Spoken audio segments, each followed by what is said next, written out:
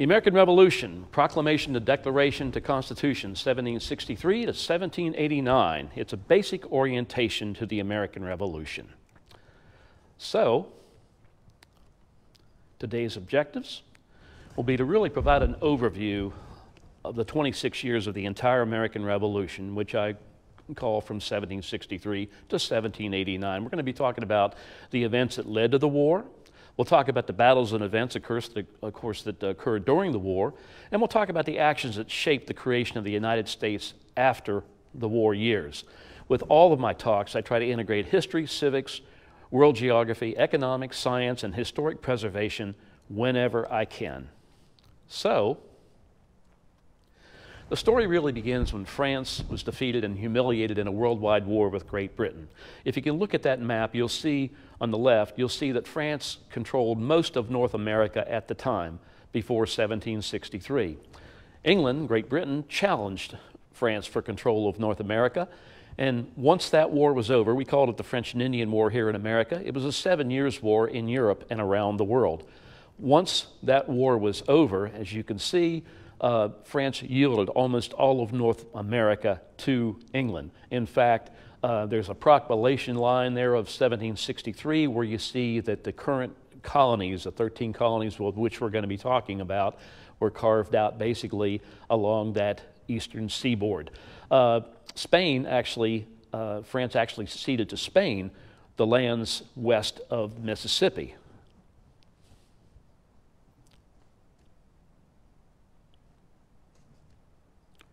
The Treaty of Paris really ended the French and Indian War, or the 7 Years' War, and the British Parliament really issued a proclamation of 1763 along the Appalachian Mountains. Basically, they said you cannot expand west. They wanted to carve out that area between the Appalachians and the Mississippi River as really an Indian reserve.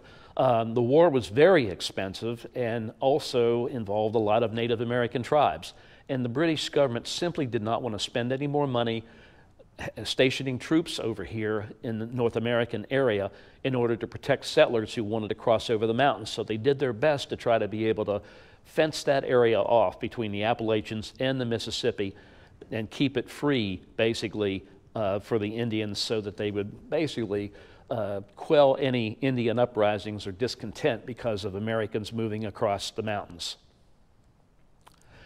The British needed to raise funds. The war was very expensive worldwide and among all their colonies, not just over here, but around the world.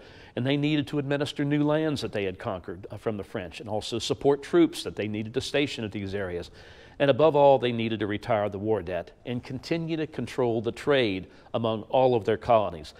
These are just a major portion of the major acts that were involved. I'm not going to go into detail of each of them, but some of them are pretty significant. I'll just highlight a few of them. For example, the navigation acts that you see at the very top there were really crucial because all the colonies could not trade directly with other nations around the world. They basically were in a position where they had to really use British ships and British crews and get their prices approved on their goods by the British government, which was very, very cumbersome, and of course that eliminated a lot of the profit that some of the colonies had hoped to make. Also, the Stamp Act, of course, was a tax. It was kind of a luxury tax, really, on playing cards, legal papers, diplomas, licenses, and newspapers. It was more of an annoyance than it was anything, but it was enough to upset a lot of the colonists. The Townshend Acts, really, really key because it really placed duties, or basically taxes, on glass and lead and paint and tea. It was eventually repealed, but it caused a lot of consternation during that time period. Now, the Tea Act is another interesting act because we've been led to believe since the time we were very, very young that the British placed a huge tax on tea, and we colonists didn't like that, so we threw the tea overboard. That is not true. We'll be debunking a few myths like that during the course of this talk. The tea actually, it was actually an effort to basically reduce the massive surplus of tea that was held by the British East India Company. So what their mission was to really lower the price of that tea. Quality tea, rock bottom prices, because they wanted to put American smugglers out of business. That was the key of that particular act. Also, the Quebec Act extended the boundaries of Canada, of Quebec province, all the way down into the Ohio Valley. The British recognized that people like Daniel Boone and others were crossing the Appalachians into the Indian Reserve, violating the Proclamation of 1763, and as almost a last-ditch attempt to try to persuade people to go back across the mountains where they came from, they enacted the Quebec Act, which extended the Catholic boundaries of the Catholic province all the way down into the Ohio Valley. Remember, most of the colonies were all Protestant, and it was an affront to them to say that if they crossed over and they committed any crimes, they would be tried by a Catholic court from the province of Quebec. Now, because I mentioned that the British East India Company lowered that tax, obviously the colonists were very, very upset because nobody wanted to be put out of business if they had a thriving smuggling business. John Hancock was not only one of the most successful businessmen in America, but he was a very, very wealthy smuggler. He actually worked with the British and he worked with the colonists in terms of smuggling. So the colonists did dump the tea overboard to basically to protest the crackdown on American smuggling. And this is one of the oldest prints that you can find. Contrary to what people believe today, is that they did not throw the chests of tea over. The colonists, disguised as Native Americans, boarded that ship and they cut open basically the chests of tea and they discarded the tea in the water. They left the chests basically on board. So in response to that Boston Tea Party, and by the way, there were tea parties in other areas. There were some here in Virginia as well. The British Parliament enacted the coercive, or what we would call the Intolerable Acts, passed in response to that particular revolt. One of the major things they did is shut down the port of Boston until the tea would be paid for. Probably the most brutal of all the acts was the Massachusetts Government Act, where they really revoked the Massachusetts Charter of 1691, a long-standing charter that gave basically self-government to those citizens in Massachusetts. They limited the authority of people that were governing. In fact, they said that only someone appointed by the king or the royal governor would actually be a legitimate representative of the people. They also began quartering troops as they brought more troops over in areas that were akin to public homes. Now, this had a tremendous adverse reaction throughout the colonies to this particular thing. Patrick Henry here in Virginia really raged against the acts time and time again. So the First Continental Congress, representing most of the colonies, not all of them, but a large percentage of them, met in Carpenter's Hall in Philadelphia, the first meeting of the Continental Congress, to address these concerns. They argued, they debated, they cajoled each other. Basically what they came up with was basically a olive branch petition to the king. They didn't hold the king responsible for Parliament's actions, but the king didn't even read the olive branch petition and basically declared eventually the colonies in a state of rebellion. General Thomas Gage was sent over here to replace Thomas Hutchinson, who was the governor of the royal governor in Massachusetts, and he was a military governor. So, as it turns out, Gage decided to take matters into his own hands and seized the gunpowder magazines from the colonists at Worcester as well as at Concord. So, troops marched out on the morning of April 19th, 1775. They were also warned by multiple writers. Over 25 or more writers were out that night. It wasn't just Paul Revere. Longfellow's poem cites Paul Revere and Paul Revere's Ride as being the sole writer, but we know through research and historical documentation that there were many, many, many writers out that night, all sent by Dr. Joseph Warren, one of the unsung heroes of the American Revolution. As it turns out, over 4,000 patriots showed up the next day. At Lexington, when the troops arrived at Lexington, they met our militia. As we understand it, the militia were beginning to disperse, but nevertheless, somebody fired a weapon. We don't know where it came from, but in fact, a volley occurred, and 8 members of our militia, our American militia, were killed, as well as others were wounded. And so the British troops, without any apologies, continued to move on up to Concord to seize the gunpowder magazine. Now, when you cross Concord Bridge, North Concord Bridge, the powder magazine is within a couple hundred yards away from that. They never got there. Basically, American militia were there on the bridge. Volleys occurred between both sides. Multiple people were killed on both sides. And in fact, that's where the shot heard round the world occurred, because that was the formal indication of war between the colonies and Great Britain. Now, the Continental Congress met again.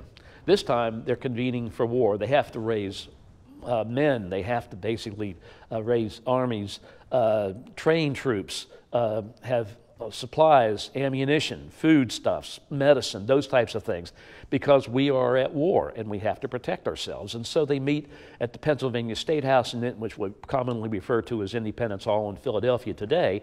And that very same day, a colonel from Connecticut, Benedict Arnold, and basically a leader of local men of the Green Mountain Boys, Ethan Allen, worked together to seize Fort Ticonderoga. If you're in need of arms and ammunition and tents and uniforms and those types of things, particularly arms and ammunition, you have to go to a place that has it. So they decided to attack Fort Ticonderoga off of Lake Champlain in what was one of the first offensive actions of the entire war. That occurred on the same day that the Second Continental Congress met. Now, during the next several weeks, the American patriots decided to build fortifications on Breed's Hill. There was no battle on Bunker Hill. It was on Breed's Hill.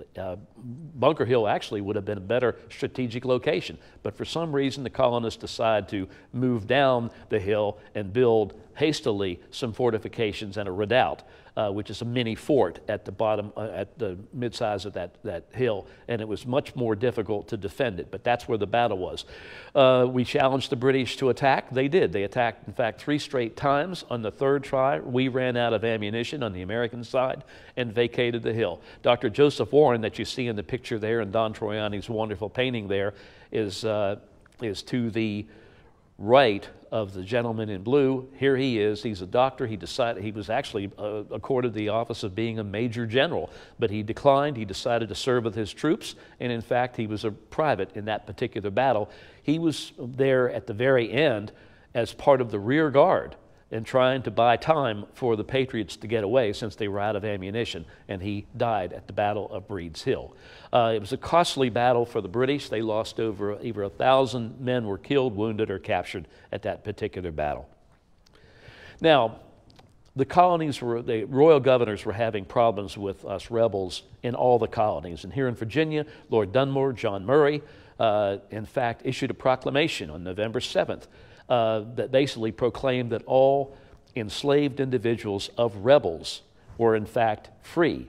And several thousand left their plantations and joined with the Royal Ethiopian Regiment that Lord Dunmore put together. And in fact, right down the road here at the Great Bridge, they had a major battle. We called it our Lexington and Concord of the South.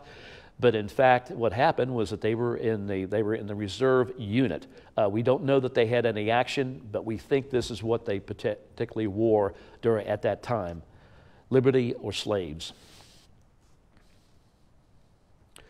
Meanwhile, American commanders Richard Montgomery and Benedict Arnold and Daniel Morgan led a force up to Canada to try to capture the main headquarters up there at Quebec and bring Canada in as the 14th colony to join the rebellion. That was a complete disaster. It occurred on December 31st, 1775, in the middle of a snowstorm. The route that Montgomery took was on the left there, basically up the St. Lawrence River to Montreal, and then eventually to Quebec. He was killed in the first blast of cannon fire.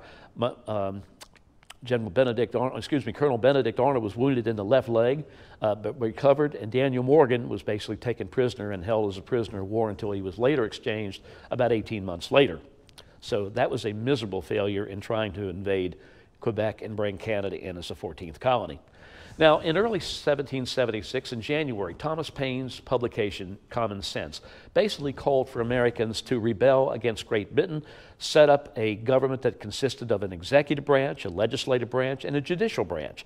And in fact, Thomas Paine advocated war against Britain, but he said, England is not going to take this lying down. In fact, they're going to respond, and they're going to respond heavily. So be prepared. And in fact, this publication, which was a call to arms, basically, of rebellion, was sold basically by thousands and thousands of people bought this publication. George Mason, in June of 1776, authored the Declaration of Rights, which said all men by nature are free and independent. Because of the language that was involved there, Thomas Jefferson, who's largely responsible for writing the Declaration of Independence, cooperated with Benjamin Franklin as well as John Adams in writing our Declaration of Independence, where 13 separate colonies, or if you will, nation states, declared their independence from Great Britain on July 2nd, not July 4th, but July 2nd. July 2nd, they actually formally voted to declare their independence from Great Britain. It was on the 4th that, in fact, the publication of the broadside of the Declaration actually appeared in public, but they actually voted for the independence on July 2nd. Now, the Declaration of Independence says that all men are created equal. We acknowledge that today.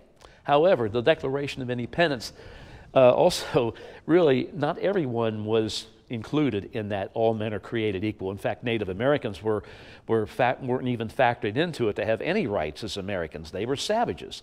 Colonial women were also denied these natural rights as well. They didn't get their vote until later on in the early 1900s, in 1919, with the suffrage movement.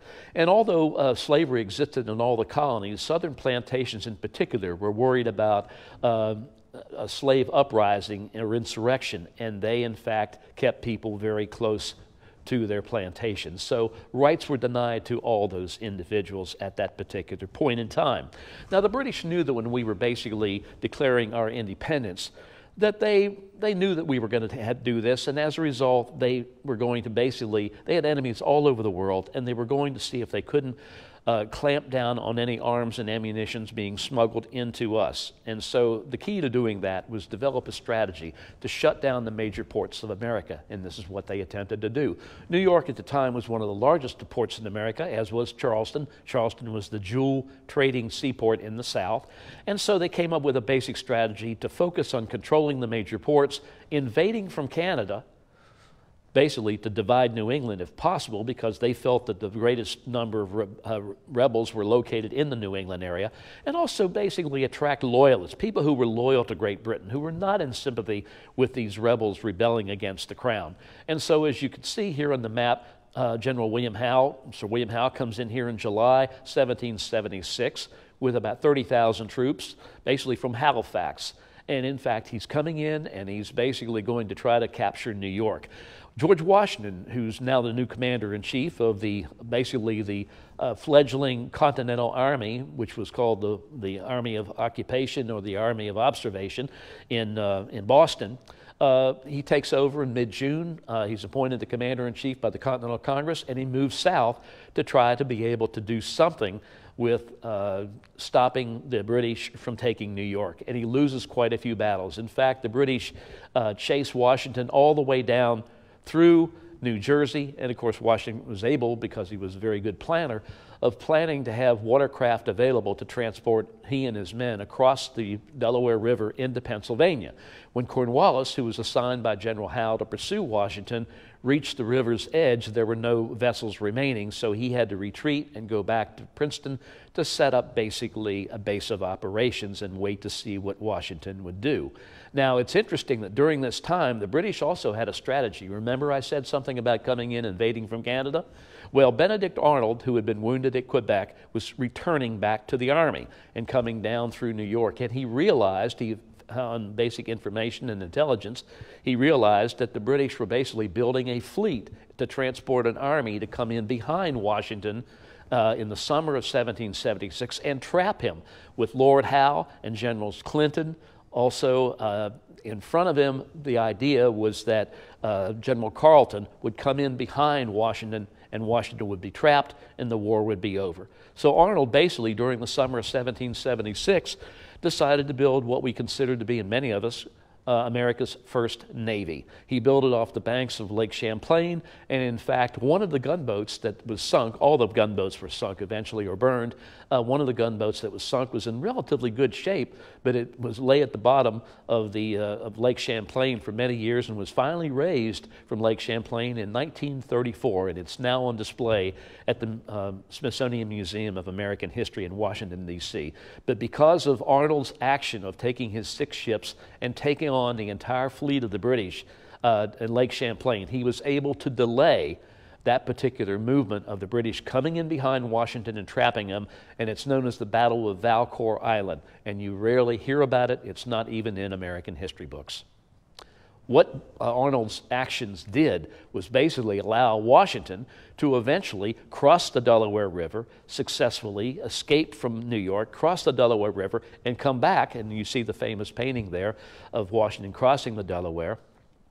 And in fact, he was able to attack Trenton, scoot back across the river with his troops after that first major victory in December of 1776, and then outmaneuver, when Cornwallis was lured up to the river's edge, he outmaneuvered Cornwallis and went behind Cornwallis's army in a forced march to Princeton, where Cornwallis left a lightly guarded supply depot, and there, in fact, Washington attacked the troops there and then went on up into the mountains basically for the winter.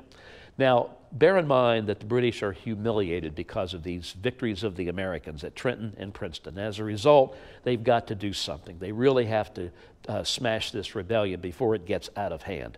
So they came up with another strategy. Once again, since the first strategy of invading from Canada didn't work, they decided to come up with another basic strategy. This campaign strategy was once again invade from Canada and to divide the northern colonies, because all the commotion that was being done, most of it at the time was occurring basically in Massachusetts and New Jersey and New York areas. So they came up with a three-pronged strategy. This time they would bring an army down the St. Lawrence River and into the west to basically attack Fort Stanwix. That was commanded by Lieutenant Colonel Barry St. Ledger of the British Army. They'd also bring an army commanded by General Johnny Burgoyne from the north, and they would proceed down the Hudson River Valley and towards Albany, and they actually met resistance at Saratoga. So another army was to come up from the south, and that was to be commanded by General Howe.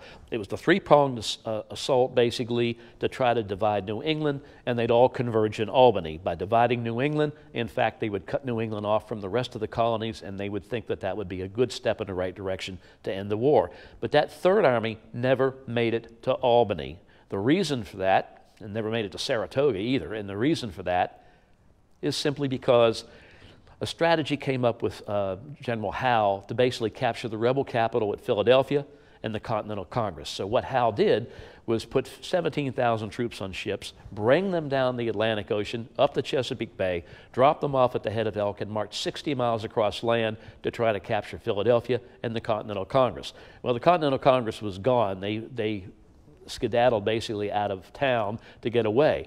But in fact, Washington, being in Pennsylvania, decided to try to defend the capital. And so he confronted the British at Brandywine Creek, where he lost a battle. He had troops also commanded by Anthony Wayne that were attacked at a midnight attack at Paoli. That's right near Brandywine Creek. He also lost a battle at Germantown, and he gave up the forts at Mercer and Mifflin on the Delaware River that were basically guarding the Delaware to bring supplies that were basically keeping the British from bringing supplies into Philadelphia during that winter. So once again, Washington is foiled, trying to stop the British from occupying Philadelphia. Now, what was happening at Saratoga? Meanwhile, at Saratoga, you have that one lone army commanded by General John Burgoyne. And in fact, they were being surrounded by 15,000 American troops, militia primarily. And in fact, the American riflemen that were there were commanded by Daniel Morgan, who was now been paroled by the British, and he's now the commander of the American riflemen. And he's basically targeting British and Hessian officers on horseback. He killed the officers. The men do not have leadership to be able to guide them in their tactics. Also, the Americans were fleeing for the Battle of Braemen's Redoubt, which was on the British right flank. It was on our left, and in fact, our American troops were running away. There was an altercation and an argument between Benedict Arnold, who was under General Gates.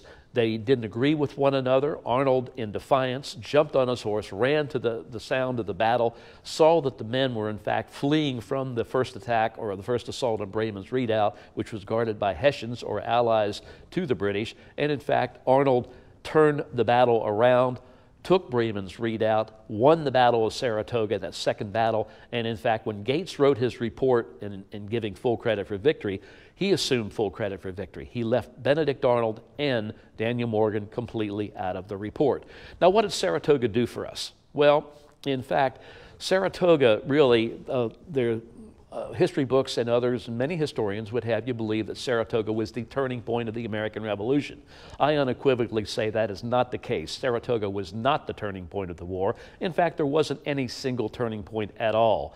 In fact, France had jumped in with both feet, with the exception of troops, but they jumped in with both feet, providing us with arms, ammunition, tents, uniforms, medicine, money, 7 full months before Saratoga. In fact, Silas Deane, a delegate to the Continental Congress from Connecticut, was sent by Benjamin Franklin and others to negotiate basically an arms deal on credit.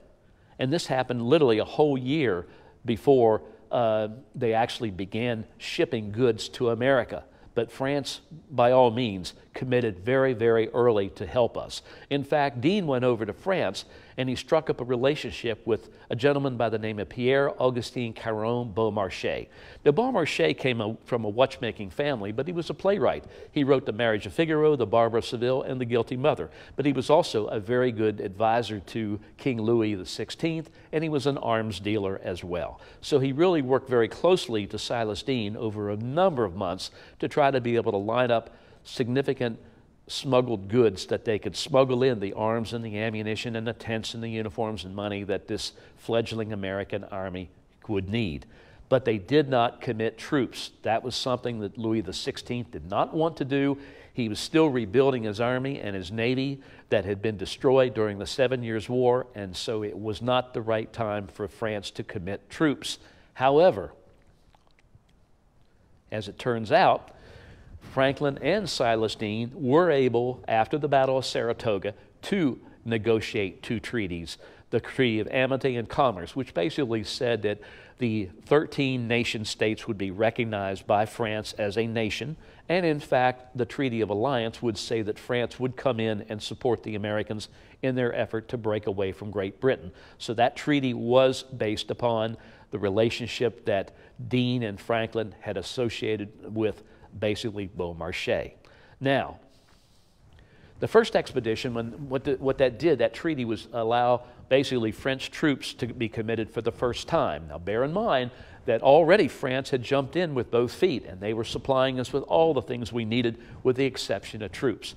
The Marquis de Lafayette and Johann de Kalb, his mentor, basically offered their services to the American cause for free in June of 1777. But when the French committed troops, after the treaty was signed in February of 1778, Admiral Comte d'Estaing arrived in April 1778 with 4,000 troops, but he had a tremendous amount of difficulty in working with American commanders and joining French and American troops side by side to fight the British.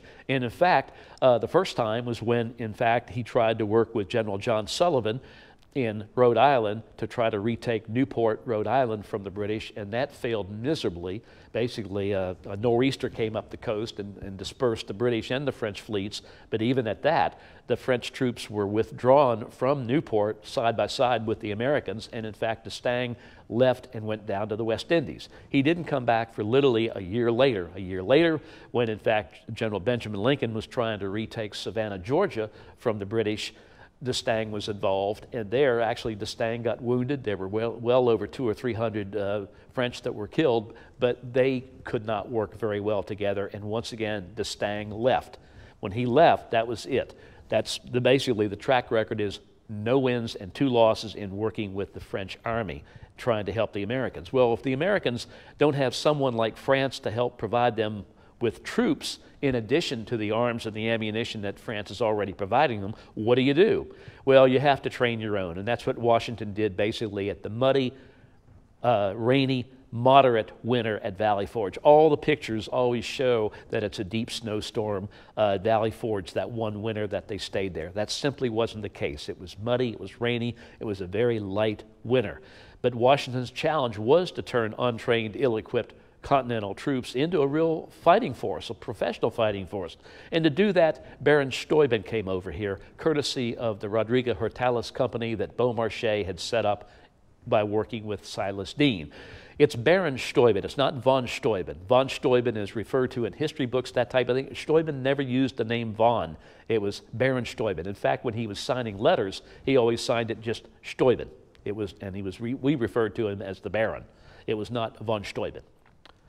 Well, in fact, they must have done a pretty good job in terms of training, because when the British were vacating Philadelphia and marching back, not by sea, but going by land from Philadelphia to New York, Washington saw an opportunity. He felt he had to test his soldiers, and so at the Battle of Monmouth, which is basically at the Malapalane, which is midway through New Jersey, he decided to attack. Now, the British knew that that was going to happen. They were suspecting that Washington was going to attack the rear guard, and so they basically planted their main force down the road a ways. Instead of 10 or 15 miles away, they were much closer to that rear guard. So when Washington attacked the rear guard, Generals Clinton and Cornwallis, they were ready. And in fact, the Americans did not run away in that battle. In fact, when the British counterattacked, the Americans really gave them some hot fire with cannon. And in fact, General Henry Knox, who was the commander of the American artillery, actually was able to get the British in a crossfire. So that battle was fought to a draw, but the British saw that the Americans could hold their own.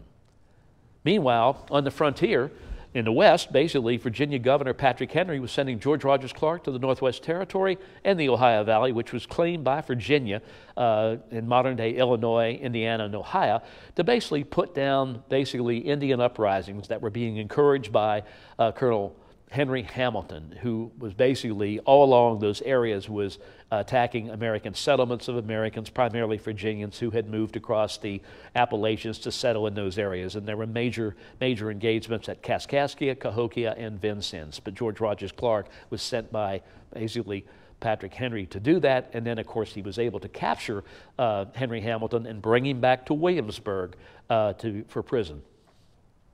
Also in the West, people don't read about this very often, but the Spanish were involved. Now, they were allies of the French. They weren't allies of the Americans for a number of reasons. But Bernardo Galvez was Viscount of Galveston, and later he was Viscount of basically of New Spain, which is the Louisiana Territory. He was leading Spanish troops over the British and attacking British fortifications at Mobile, which is now in Alabama, of course, and Pensacola, Florida. And a lot of this was being done to enhance Spain's position of securing Florida and all the lands east of the Mississippi River, just as we wanted all the lands to acquire from the Appalachians to the Mississippi. Spain, through its own efforts, were trying to gain a foothold and gain all the land from the Mississippi to the Appalachians. So we are at odds right there. Spain also did not trust the expansion of these nation states, these colonies, and they just were reluctant to embrace independence for the United States or these nation states. And in fact, they also felt that it would also, by embracing whatever we were doing, would send the wrong message to their own colonies, and their own colonies might think about rebelling as well. Now, also on the naval front, you had John Paul Jones among about 4,000 to 5,000 privateers who were attacking British supply convoys destined for America with their own arms, ammunition, tents, uniforms, money, medicine, that type of thing. And he was doing so in the English Channel and the North Sea. In fact, his most famous battle was with his Bonhomme Richard, which was basically a supply ship that was converted into a flagship with cannon. Over his major victory was over the British warship Serapis in the English Channel. And of course, you see his famous quote there, "I have not yet begun to fight." When you're a privateer, you're basically paid by the Continental Congress to attack foreign shipping or British shipping. If you're not paid, then you're a pirate. So basically, the British campaign strategy by 1779 was beginning to shift.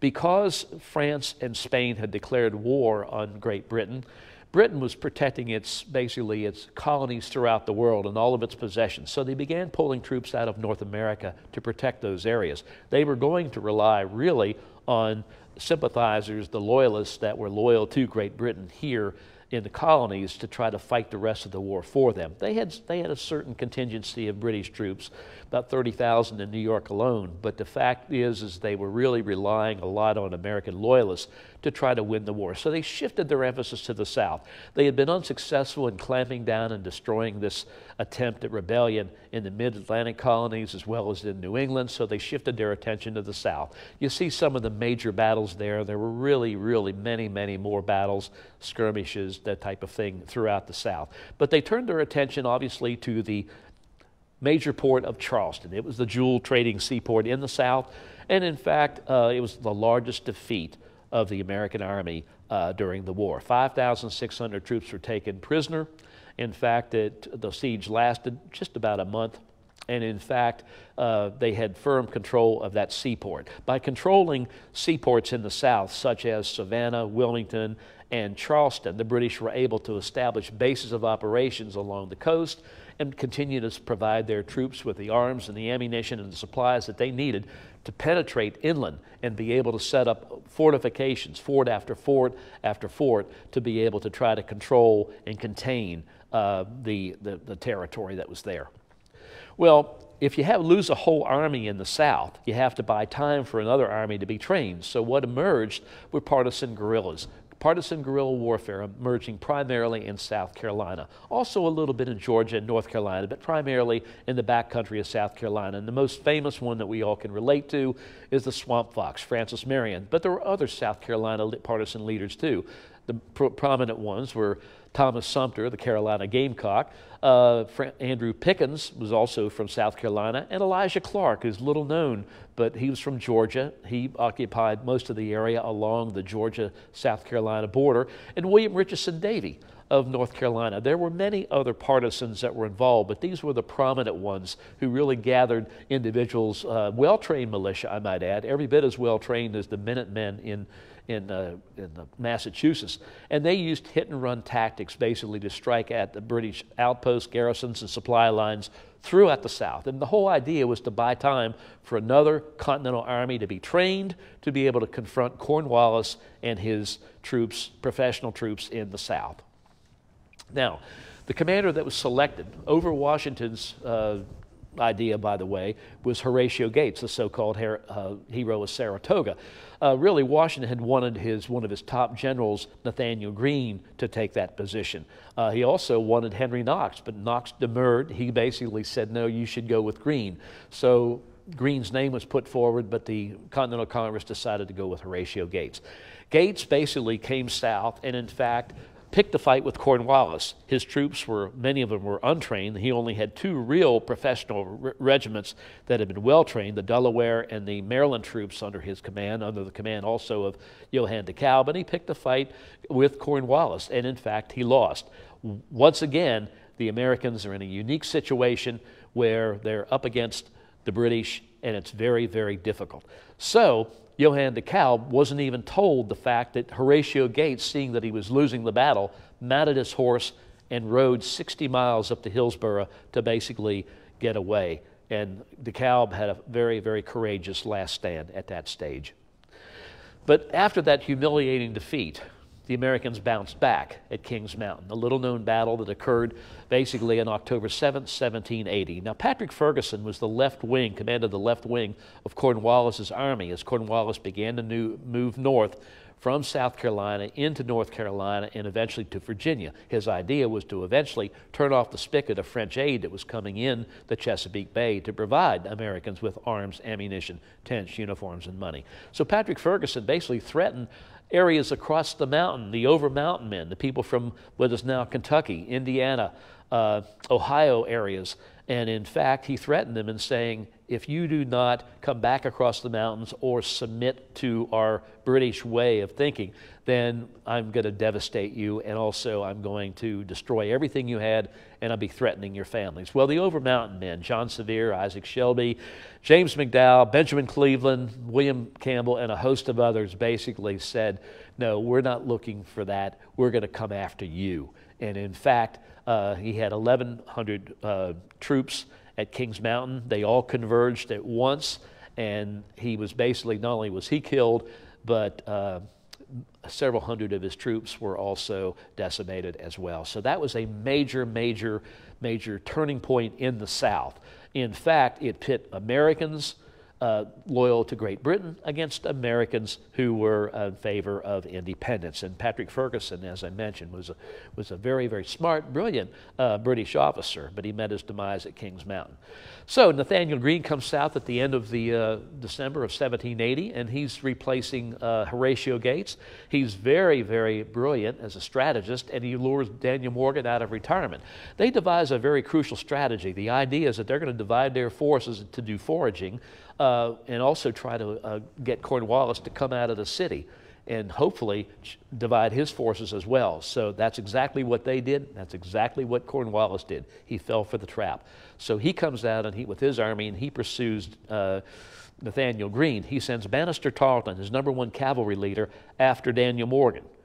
Daniel Morgan lays a trap at the Cowpens in South Carolina on January 17th and destroys Banastre Tarleton's legion, made up of Americans who were fighting for Great Britain. And in fact, out of 1,100 troops, 900 are killed, wounded, or captured. Tarleton barely gets away with his life.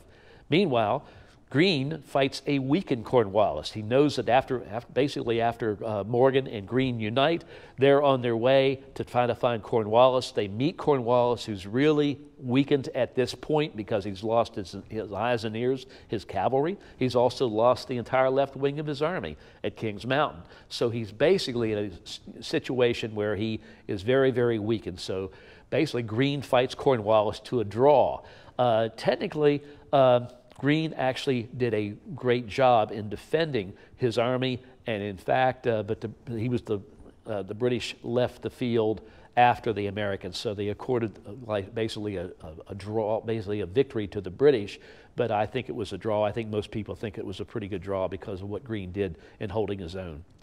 Basically, the French were in a situation where they had not been successful with providing their troops. Lafayette was terribly embarrassed that, in fact, that when he went over to England on a sabbatical, about a 16-month leave of absence, he saw that he had heard what had happened to basically D'Estaing, and he pleaded with the king to send another army.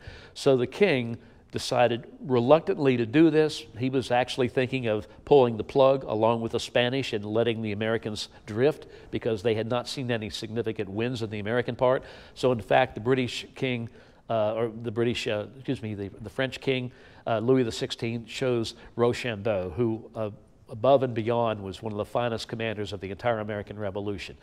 He had worked with Comte de Grasse in rebuilding the army and the navy, and so in fact, Rochambeau persuaded, after he arrived with his troops in July of 1780, persuaded his troops to fight alongside Washington, and he convinced Washington to leave New York and come down to Yorktown to try to capture and trap Cornwallis. At that same time, Admiral de Grasse was available. He was actually guarding the French West Indies sugar islands, and he left those in possession of basically to be guarded by the Spanish fleet so he could come up to the Chesapeake Bay and hopefully entrap Cornwallis and cut off the reinforcement fleet that Cornwallis needed to survive. So there you see the Washington-Rochambeau route that Washington and Rochambeau took from basically New York and Rhode Island respectively all the way down to Yorktown, and there you see the famous surrender, John Trumbull's famous painting of the surrender of Cornwallis at Yorktown. Now, Yorktown was not the last battle of the war, last major battle, but it was not the last battle of the war. War continued in the South in particular with battles and skirmishes throughout 1782. What Yorktown did was trigger peace talks, which were really, really crucial. The Treaty of Paris in 1783 actually ended hostilities, but the American ministers started to go through back channels because they had heard that the French and the British and the Spanish were working behind our backs. So Franklin went to Vergennes. The French minister confronted him with that and then began to work exactly in close cooperation with the British, and a preliminary agreement was made in 1782. So in that agreement, the Americans got everything they wanted. They, in fact, got all the land to the west of the Appalachians to the Mississippi. You can see those areas that became eventually territories and then states. And the 13 nations did acquire that new territory, but land disputes continued. We were 13 nations bickering among ourselves. The Northwest Ordinance resolved some of those things, but there you see Jefferson's plan for how the new states would be formed, and on the right there in the Northwest Territory, you see the states as they actually came into the Union much later.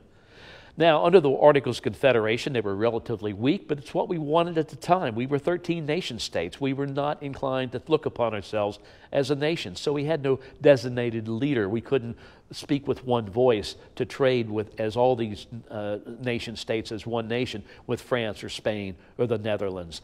We had no common currency. In the South, they wanted Spanish currency. In Pennsylvania, they wanted Dutch currency. there wasn't any cooperation among the states. We didn't have a common defense. We had no way of raise money or sustain an army or a navy from people who might attack us, because each of the militias were unto themselves in each of these nation states. So it was very, very cumbersome. And in fact, it came to a head that in fact certain members of the community at that time, Alexander Hamilton and George Washington and John Adams and others, John Dickinson, they all came together and said, we need something new. It's not working. And so they came together to adopt a new Constitution. George Washington was in retirement, so they had to persuade him to come in chair, because they knew that would be the only way that they could get all the colonies or the nation states that they called themselves now to be able to converge. And they did. In fact, in order to converge, they came up with a constitution that was a draft. They had to send it to all the nation-state legislators, and in order to convince the legislators to become one nation with a federal constitution, they had multiple writers such as John Jay, James Madison, Alexander Hamilton, and John Dickinson, I might add, even though the Federalist Papers that were to persuade the nation-states to ratify the Constitution were predominantly focused by the Federalist Papers of those three. John Dickinson also single-handedly sent out hundreds of publications as well to local broadsides and newspapers. So he was intricately involved, but we don't talk about John Dickinson. He's been kind of left out of our history books. Well, they must have done something right, because they were able to get the new Constitution approved on September 17, 1787. And years ago, several years ago, former United States Senator Robert C. Byrd proclaimed in legislation Constitution Day. That's what we celebrate in September 17th every year. It was ratified by 11 out of the 13 states, but it was implemented on March 4th, 1789. Even though the ratification occurred, George Washington did not become president of the United States and the new Constitution until March 4th, 1789. That's when it took effect. So technically, the United States of America was born on March 4th, 1789. And ladies and gentlemen, thank you for listening. This, as I said, was a broad overview and an orientation of the American Revolution. I hope you've enjoyed it. I hope you see what was packaged into 26 years of our American Revolution. Thank you once again for the Hampton Museum for providing me this opportunity to give you this very brief overview. Thank you. Thank you very much, Randy. We do have a couple of comments and a question. Let me scroll down to Catherine and Kathleen. Yes, we are recording this, so you will be able to find it on our Facebook feed and ultimately on our website, as once Seamus has had a chance to digest it. The question, I think, I think you hinted on it a bit, is concerning the British priorities. Question about were the British more concerned with their issues in India than with their American colonies? Certainly after war broke out between France and Spain, when France and Spain, when they joined to fight the British were very concerned about their possessions around the world, and there was intense activity in India.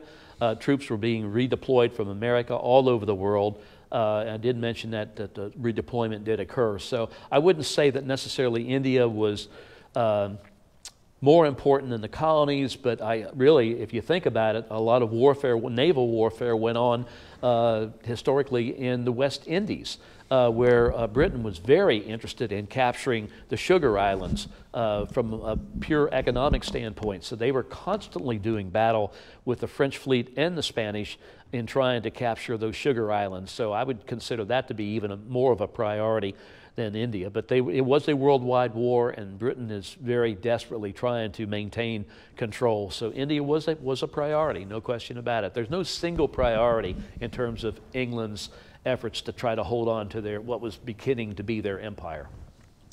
All right, well, very good. Thank you so much, Randy. I've learned a lot.